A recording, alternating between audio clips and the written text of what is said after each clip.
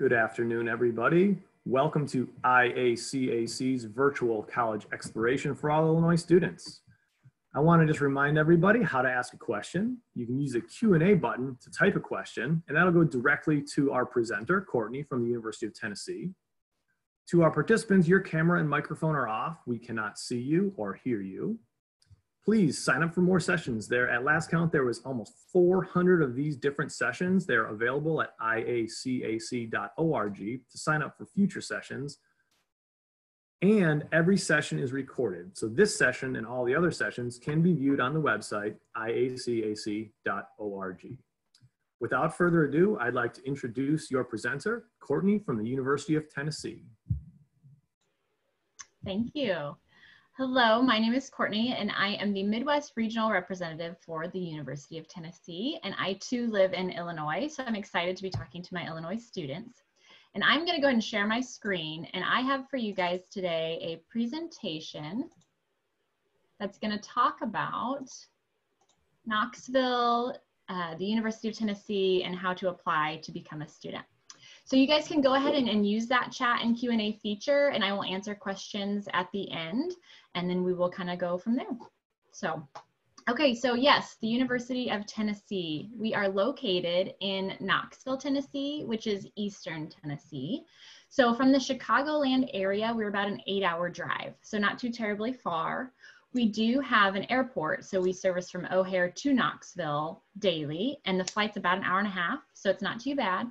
And our airport is 15 minutes from campus. So Knoxville to the Chicagoland area is very accessible. We do have flights from the Peoria area to Nashville, or you can do like I do, and I hopped Peoria to O'Hare to Knoxville. So there are definitely opportunities and access for you to get to Knoxville easily, and again, it's only an 8-hour drive. So in this image, I always like to point out the sun sphere because you'll see that image a lot. We cannot see your screen yet. I apologize. We cannot see your screen. Oh, thank you for telling me. Yeah, it says I'm sharing. Let's try it again. Thank you for telling me that. Okay, share screen. There we go. Okay, now can you see it? Yeah? Yep, got it. Well done. Okay, there we go. Well, that's always going to troubleshoot. Okay, well, now you can see the sun sphere. So we're located in Knoxville, Tennessee, and here's the sun sphere that was built for the 1982 World's Fair. So it's something, again, you'll see in images about Knoxville and UT, and it's downtown, not too far from campus. And you can go up in it and look out through Knoxville and see the Smoky Mountains. So now onto the Smoky Mountains. Knoxville's been coined a nature-loving, adventure-seeking, artsy kind of town, and I think that that's so true to the definition of Knoxville. So we're located less than 45 minutes from the Great Smoky Mountains, which is the most visited national park in the United States. So you have access to the Great Smoky Mountains. The Tennessee River is located right along campus, so there's plenty of water activities if you're interested in kayaking or paddleboarding.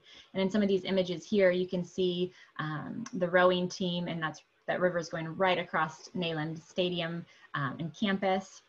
We have students paddleboarding, and this is at our Fort Dickerson Quarry, which is less than a 6-minute drive from campus. So not only are we accessible to Illinois, but once you're in Tennessee and on campus, you're accessible to all this outdoor adventure.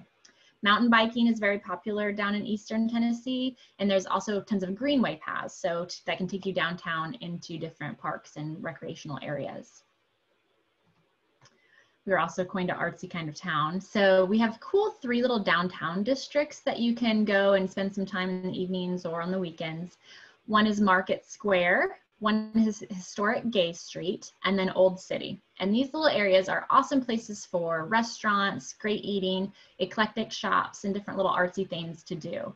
There's a glass blowing business down there. There's some good ice cream and sweet treats. So there's lots of little places you can do that's very accessible to campus. It is walkable, but we do have a trolley system and then also a public bus transit system on campus as well.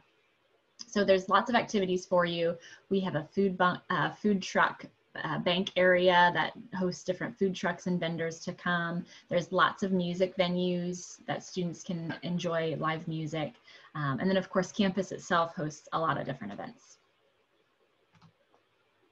This is an important slide, I feel, because this is going to highlight everything that we have to offer students, right? And not everything, but this is showing you businesses and organizations that are headquartered in Knoxville, Tennessee. So in Knoxville, students have access to these businesses, whether it be for job shadowing or internships, just good networking opportunities. So I won't read them to you, but you can see them listed there. One big one that I really want to point out is the Oak Ridge National Laboratory. The Oak Ridge National Laboratory is less than 30 minutes from campus, and we co-manage the national lab. So our students have access to a national lab. And I will tell you that we are fewer than 10 universities that have that capability to work alongside a national laboratory. So something we take a lot of pride in. So students have opportunities for research and networking opportunities within that, which is great if you're looking to go on to grad school, and of course a great resume booster. Some other businesses listed there, I think we're all familiar with maybe Discovery Inc., HGTV, Travel Channel, Food Network. So they are headquartered in Knoxville, Tennessee. We have the Pilot Corporation and AC Entertainment. So again, awesome access to students looking at internship opportunities, networking opportunities, really growing kind of your interest and your palette there. Okay, so now let's talk about the University of Tennessee and campus. So here you'll see, and now that you can actually see it, here you'll see an image of our campus. So there's Neyland Stadium. On the other side of Neyland Stadium is the Tennessee River. And then I always, again, like to point out there's the Sun Sphere. So in ratio from our campus to downtown, it is not that far. Tennessee is the flagship institution of the state of Tennessee. We were founded in 1794, and we are the first public university west of the Appalachian Mountains. So we take a lot of pride in our history. We are the volunteers, and we take a lot of pride in that as well. We are a land-grant university and a Research 1 Carnegie classification. So again, Research 1 is at the top. So we take a lot of pride in the fact that we produce great research. We've got that relationship with the Oak Ridge National Lab, which I mentioned there that we co-manage. We also have the UT Space Institute in Middle Tennessee that works alongside for aerospace, mechanical, chemical, mathematics, all sorts of our science programs and STEM programs have the capability to work with the UT Space Institute. And we do have 10 astronauts that graduated from UT. We are Division I, and we are part of the SEC, the Southeastern Conference for athletics. And our campus is just under 1,000 acres. I don't know if that means much to you, but I always like to share that. You can kind of Google other universities if you visited and see the ratio. So we're a mid-sized university, not too overwhelmingly big and not too small, but you'll definitely get to know your way around campus. So a few numbers for you. We do have a 17-to-1 student to faculty ratio. So even though we're a mid-sized university serving over 24,000 undergraduate students and total enrollment of over 30,000, we still have a 17-to-1 student to faculty ratio, and 71% of our classes are 30 students or less. 84% of our graduates report that they are employed or within graduate school within 6 months of graduation. And we do have a great retention rate of about 87% from first-year returning students. We have over 360 academic programs, which I will go into a little bit more detail next. So for our undergraduate students, we have 9 colleges that you guys can fall under. First, we have the Herbert College of Agriculture, and that is, again, being a land-grant institution, kind of our homegrown school. We have a veterinarian school, so a lot of students will choose animal science in our pre-vet program. We've got wildlife and fishery sciences, environmental options, and so on. Our College of Architecture and Design houses architecture and then graphic design, interior architecture, as well as landscape architecture. So there are options for you within our architecture and design program that is very hands-on, a lot of internship opportunities within that, and a lot of co-collaboration between the departments. Our College of Arts and Sciences is our largest college, and that's going to host the majors that don't quite fit into the other colleges. So here you're going to see, as I have listed, anthropology, which does have a forensics option, which is very popular, neuroscience, our School of Music, but this is where you're going to see our biology, so our pre-med programs, pre-track programs, psychology, sociology, geology, geography. Those programs are going to fall within our College of Arts and Sciences, again, our largest college. The Haslam College of Business is just that, our College of Business, a very popular, well-known college on campus. We are nationally ranked for supply chain management. We also house business analytics and statistics, marketing, economics, finance, management, all those majors. And there are a lot of good options for MBA options and integrated programs and master's programs within the College of Business.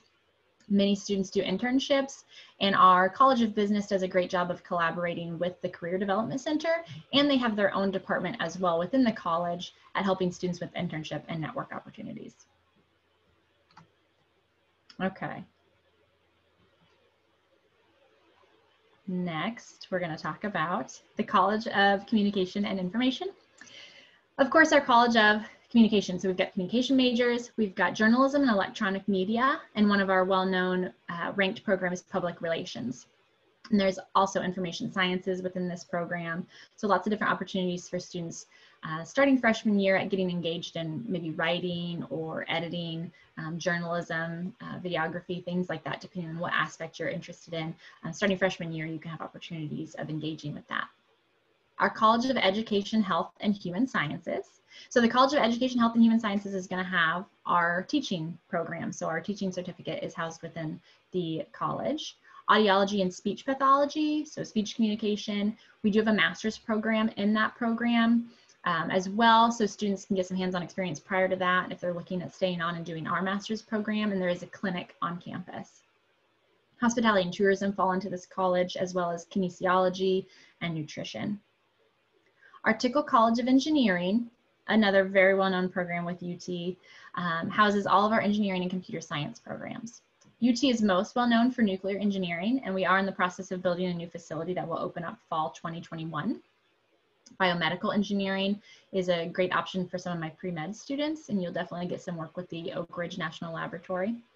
Aerospace, computer engineering, we also have computer science, chemical, so there's lots of different opportunities for you within our College of Engineering. The College of Engineering does offer co-op and internship opportunities that are paid. It is not a graduation requirement, but a lot of our students choose to participate in that.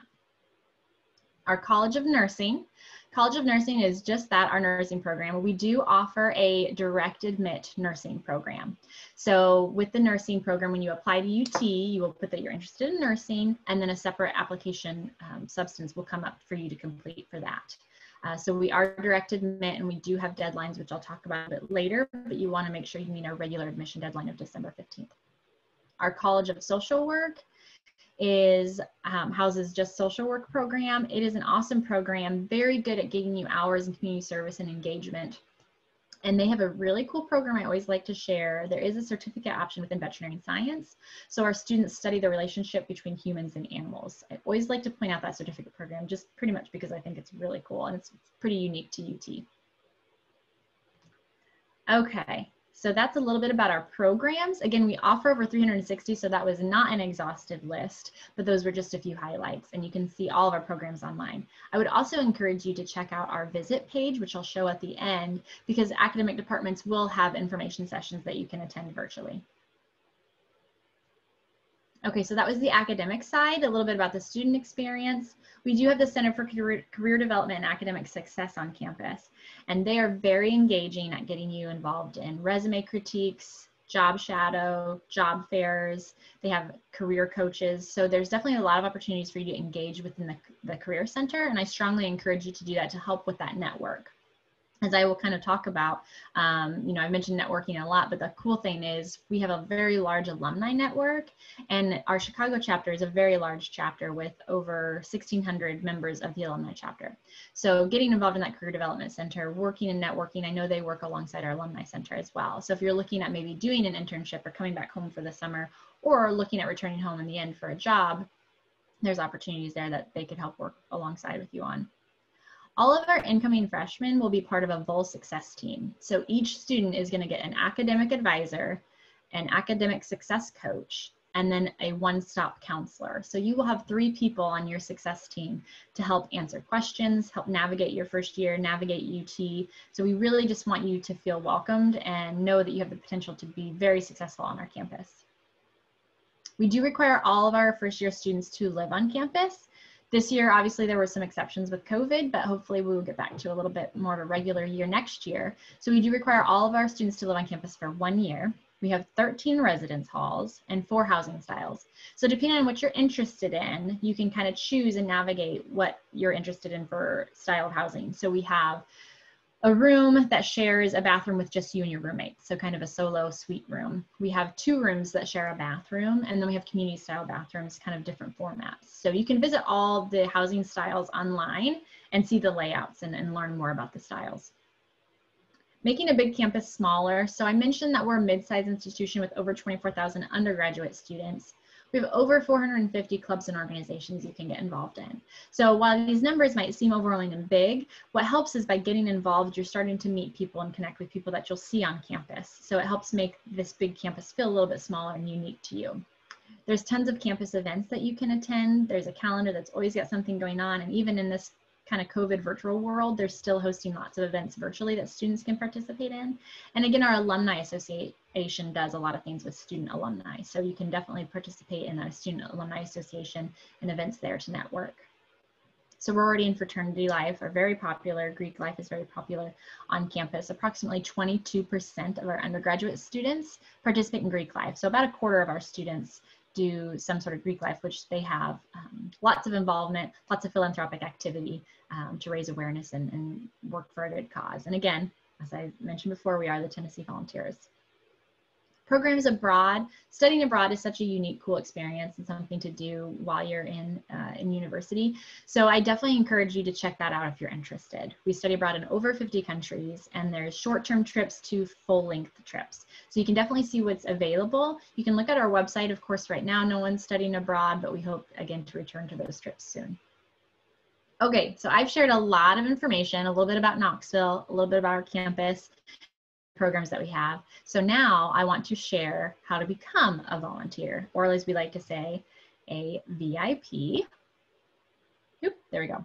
So becoming a VIP, the application process. I'm sorry, let's get this right. Here it is. Okay, the application process. So we have 2 ways that you can apply. You can apply through our application by signing up and registering to be a VIP, or you can apply via the Common App.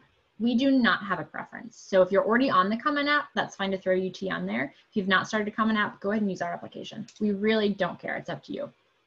So a few new things this year. We are test optional. So you do not have to submit a test score, and it doesn't matter what program you're applying for. So you have the choice to submit a test score or to not. We are self-reporting this year, so you will self-report your academic record and upload an unofficial copy of your transcript. So after you fill out our application, you will then be prompted to self-report. And essentially what you will do is you will list your courses and your grades and upload that unofficial copy of your transcript, and that's what we will evaluate for your application. So we will take a look at that, see where everything falls, and we will build a UT core GPA, which I will talk about in just a minute. We do have a $50 application fee, and we do accept fee waivers if you qualify. And we are a holistic review process. So there's additional factors that you're going to be required to submit that we will use for review. So all of our students are required to write 1 essay. If you choose to go test optional, you will be required to write an additional essay. So now you have 2 essays, okay? Then what we're going to look at from all students is a listing of your extracurricular and leadership activities. So we want you to include what you've been involved in, how you've been engaged, what your role has been within those activities, and your volunteer experience. What have you done to engage in your community, at home, at school? What are things that you can share with us to show that you know what it means to be a volunteer? We will, of course, look at your high school curriculum and the rigor of the courses that you've taken, and we will look at that as we assess your application. Now, you can provide a recommendation letter if you would like. We recommend only about 2 if you want to choose that. Again, that's optional, not required. And then we also have an optional supporting statement. So the supporting statement is essentially an opportunity for you to let the admissions team know if there's something else you think we need to know as an applicant to UT. Okay, so you'll again have 1 required essay to write, an additional essay if you're test optional. If you feel that you need to add something to your application that's not in those essays, that's not in your extracurricular activities, or you need to explain something on your transcript, this gives you an opportunity to do it. So don't think you have to because it's optional. It's really only for you if you feel there's something else that we need to know that's not anywhere else clearly stated on your application. So it gives you another opportunity, okay? Okay, so that's a little bit about the application process. I'm going to go into a little bit more detail about our UT core GPA. So when you apply and you self-report, you're going to list your classes and your grades, and then we, from that transcript, will pull out 16 core classes, and those 16 core classes are listed on the screen. So we're going to look at 4 years of English, 4 years of math, 3 years of science, etc. Okay. Now these are all recommended courses, not required. So say you don't have 2 years of a foreign language. That does not mean you cannot apply to UT. That just means we will not use that in our calculation for your core GPA, okay? Okay, so we're gonna look at these 16 core classes. We are going to use a 4.0 scale, and we are gonna grant weight on the courses that you've taken, okay? So when you list your classes on your self-reporting, you're going to list them exactly how they are in your transcript, and you're gonna use the grading scale that your school uses, okay? And there'll be an opportunity for you to say, I'm on a 4.0 scale, I'm on a 5.0 scale. You will be able to input all that information. So we're gonna pull these classes out and look at your grades. And then we are going to grant weight, okay? So for a regular class, for example, we're gonna do a quick math lesson here. Say you have an A in a regular course, okay, that's 4 points. If it's an honors class or an advanced honors course, that's going to be 0.5 additional weight, so that A now becomes a 4.5. If it's an AP class, IB, Cambridge, or dual enrollment, and you're taking it through your community college, you're going to get 1 point additional weight, bringing that 4.0 A now to a 5 point. So that's going to work in your favor when we calculate a GPA. This GPA that we grant you is what we're going to use for admissions decisions and then scholarship decisions, which we're going to talk about next. So again, looking at those 16 core classes and granting weight on a 4.0 scale, that's how we're going to calculate a GPA. So when I reference scholarships coming up, that's the GPA that we're going to use. Okay. Now let's talk about the volunteer value, what it costs to come to UT as an out-of-state student, and what opportunities you have to bring that cost down. So for my out-of-state students, the estimated cost of attendance is going to fall at just over $31,000. Okay, so $31,684 is your tuition and fees. Room and board is at $11,482. Now that's going to be for all of our students, in-state, out-of-state, and that's going to be a standard kind of room average. So again, I mentioned there's 4 housing styles. They're all going to be different price ranges. So depending on if you want a suite option with like a private bathroom, that's going to cost you a little bit more. But this is kind of a base average rate of what our students pay for room and board. So essentially that brings you to just over $43,000 for my out-of-state students. Okay, so for my Illinois residents, you're looking at $43,166. This is what I like to call the sticker price. This is before you file your FAFSA, and this is before any of our institutional or competitive scholarships. Okay, so now let's talk about scholarships. Out-of-state scholarships. Now, as I mentioned, we are test optional. Okay, so you have the choice to submit a test or not. This scholarship that you're seeing on your screen is if you submit a test score. Okay, so let's talk about that first. So if you submit a test score, you can find yourself on this grid and see what annual amount you would get. These scholarships are renewable for 4 years while you're at UT. All you have to do while you're at UT is maintain a 3.0 GPA, full-time enrollment, and don't get in trouble, okay? We do super score. So if you've taken the ACT or SAT multiple times, we will take your highest scores from each subject test and grant you a super score composite score. So again, this works in your favor as well. Now looking at the GPA, we're utilizing the UT core GPA that we calculated. If you meet a 3.6 UT core GPA, you will be looked at for this scholarship. Then your next criteria, so we're at 3.6, the next criteria is going to bump to you need at least a 24 ACT or an 1160 SAT. So that's, I'm looking right here in the middle of the bottom screen. So if you, or the bottom chart, sorry. So if you qualify there, you're going to get $4,000 off of that 43, and you'll get that renewable for 4 years, so $16,000 over 4 years. Okay, so that's our base rate. It's going to go up depending on GPA range and depending on test score. Now that's our Tennessee Explorer Scholarship. If you bump into the next grid, you're going to fall into our volunteer scholarship program. So for this, we need at least a 3.8 UT core GPA. And then we need at least a 28 ACT or a 1300 SAT. If you meet that qualification, you're automatically going to get $10,000, okay, off of that 43. And you're going to get that all 4 years. You have the potential to get $15,000 or $18,000 annually. So again, you'll find yourself on this grid. Now, I understand that some of my students might not have had the opportunity to test yet, so you're not sure. Remember, you can go test optional, okay? I have a scholarship program opportunity for you as well. And the good news is you can always submit a test score later, okay? So maybe if you have a test coming up here in September or October, which I know some of my Illinois students do, you can go test optional, apply, get your application in, and then when you get that score back, send it our way and we can evaluate. Now, once we see a score, though, we can't unsee it. So if you apply to us with a test score, that's kind of it. We've seen that test score. Or you can go test optional with the option to submit the test score later, okay? Either way, if you don't submit a test score or you do, you can always upgrade that test score, okay? So if you go and you apply with a test score and you say you retest in January and it bumps you up on this grid, submit us that test score and then we can bump you up on the grid, okay? Also remember that we do super score, so it's kind of in your best interest to submit the score anyways if you have chosen to go with a test, because we can pull out your highest grade, highest score to give you that super score. Okay, hope all that made sense. I will put my contact information at the end of this so you can always reach out. So again, if you submit a test score, you can easily find yourself on this grid to see what you will get. If you do not submit a test score, you may qualify for our Beacon Scholarship. Okay, so this is for my students who choose to go test optional. If you have a minimum 3.8 UT core GPA, you will be considered for this Beacon Scholarship. And it shares here what we're going to be looking at. So the scholarship committee will be looking at outstanding academic achievement, extracurricular engagement, demonstrated leadership, and commitment to your communities. And again, communities that could be where you're living, your school, your church, your home life. We want to see your engagement and your intention, okay? Now, this is all part of your application to admission.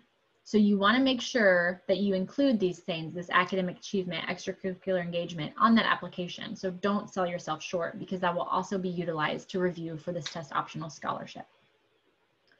The range for awards for the Beacon Scholarship is going to be from $4,000 to $18,000. So it is mirroring the test score scholarships.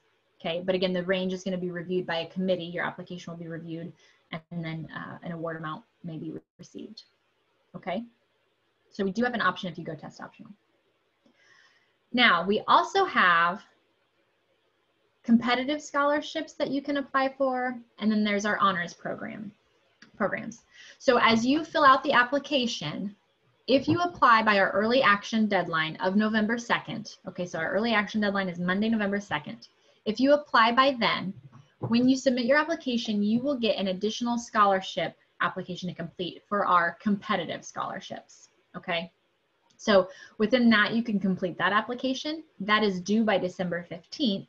That's why you have to get in by our November 2nd application deadline. And then within that competitive scholarship, you will have an essay to write, and there is a required recommendation on that. So it's not the same optional recommendation that's on your application. That's an option to you. If you choose to do the competitive scholarship, you have to write and upload a recommendation to that application, okay? So the competitive scholarship, apply by November 2nd. Scholarships, plural, excuse me. We do have 4 honors and scholars programs that our students can apply for, essentially. It does not require a separate application. Essentially, when you, again, apply for admission to the university, you will note if you're interested in one of 3 programs. Okay, so follow me here because I know I say 4 programs. We have the Chancellor's Honors, the Honors Leadership, and the 1794 Scholars. You will have your choice on your college application to say, I'm interested in one of these 3, and select which ones you're interested in. The Haslam Scholars, those are our top scholars. We select 15 students, 15 students a year for that. So that is a very limited program. That you will not note on your application. When we get your application, the Honors and Scholars College will review who's eligible for that, and you will be contacted. So we need a minimum 3.8 UT core GPA for you to be considered for any of these programs, okay? And then with that 3.8 UT core GPA, we will evaluate, our honors college will evaluate. Now, if you want to submit a test score, you need a 28 minimum, which is a 1300 SAT. For the Haslam, they are a 31 ACT requirement, 1420. So again, those applicants will be reviewed based on your application. Again, you can be test optional. If you're test optional, they're looking for that 3.8 UT core GPA for review. Okay.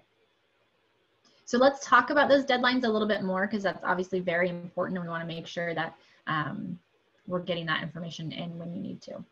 Okay, sorry, I keep going to hit my button, but my mouse is working better. So, okay. Important dates. Hopefully my seniors know that you can file your FAFSA starting October 1st. Okay, and then our priority FAFSA file date is February 1st of next year. Our early action application deadline is Monday, November 2nd. Okay, so what this means, if you apply by our early action deadline, you will receive an admissions decision mid-December.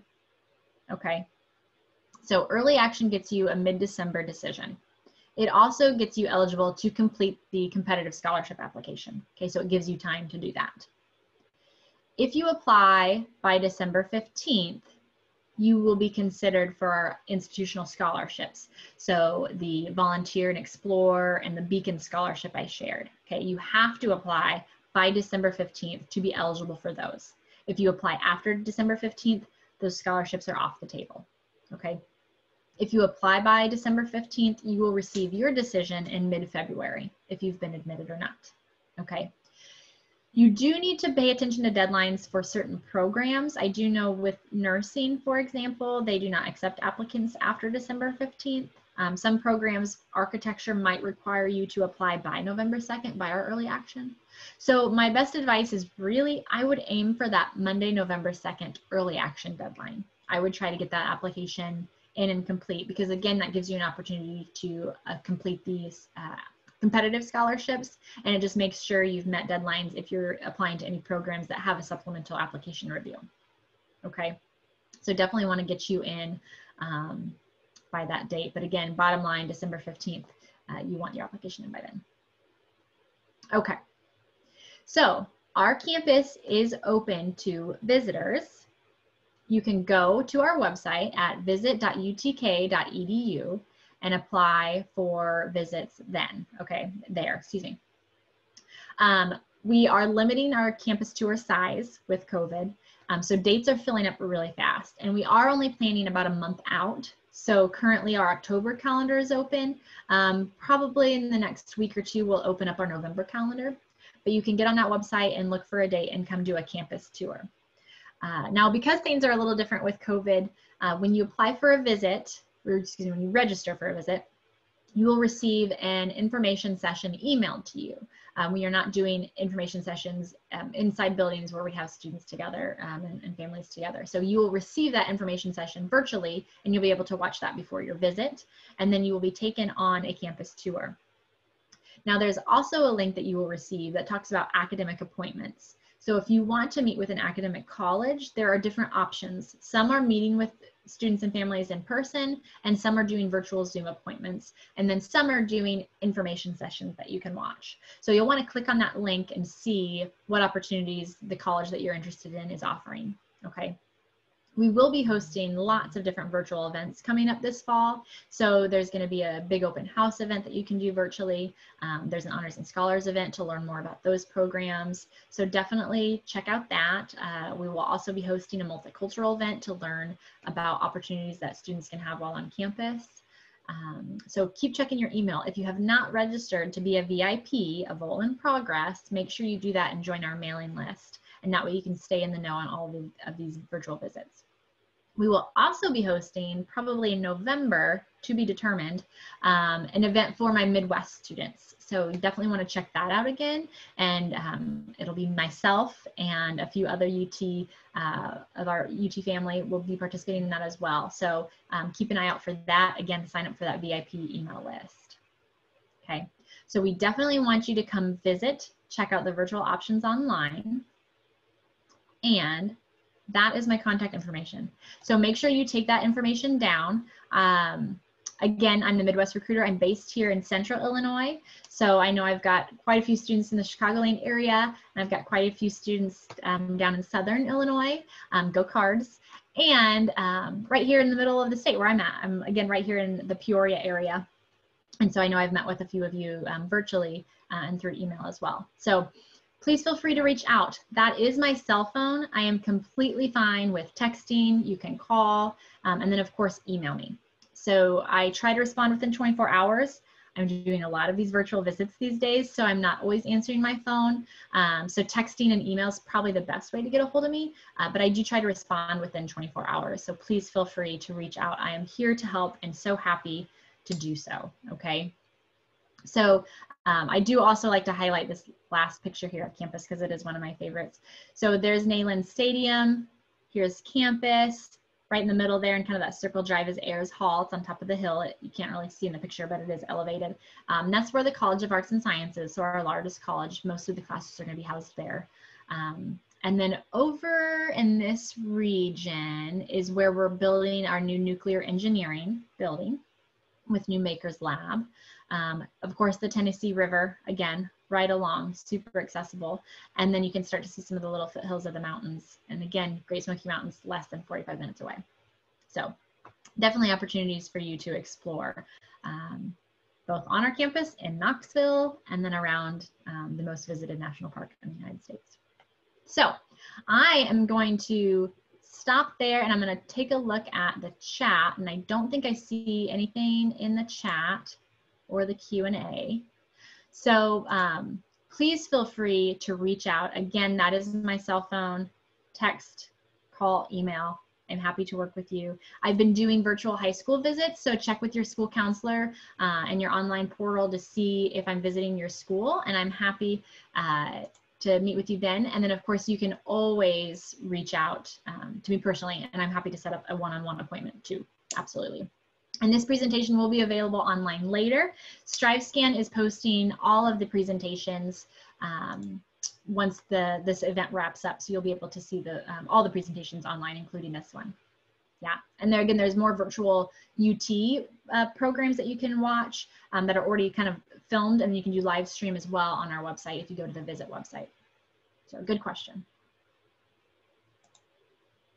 Okay. Thank you for joining me, everyone. Thank you, Courtney. And everyone at home, it's really hard to present when we cannot see you. So right now, give Courtney some positive vibrations. Give her a big round of applause for doing such a great job of presenting and sharing this great opportunity with all of our Illinois students. Thank you very much, Courtney. Remember, there are lots more of these sessions. Thank you for joining us. There will be a quick survey. If you stick around, please, just 4 quick questions so we can make this programming better for other students. Sign up for more sessions, IACAC.org. And yes, recording will be available of this and all sessions. Thank you for participating. Thank you, Courtney. We hope to see you all at a future session.